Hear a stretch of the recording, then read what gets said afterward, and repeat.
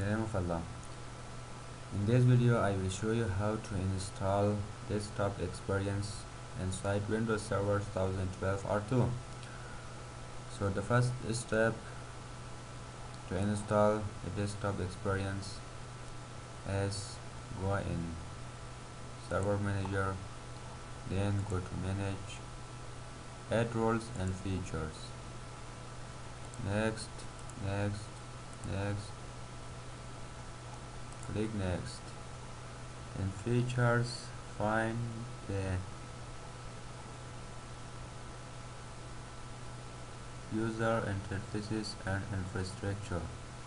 Click here and select the desktop experience. Then next, click Install.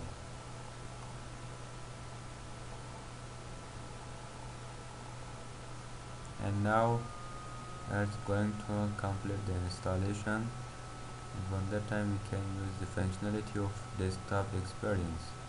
Before to install these features we can't use functionality of desktop experience. And now close this one. Now our installation is complete. Close. Before to install the desktop experience we don't have this option, but if we install the desktop experience now we have this option. Thanks for watching. Please subscribe my channel to know more videos. Thanks.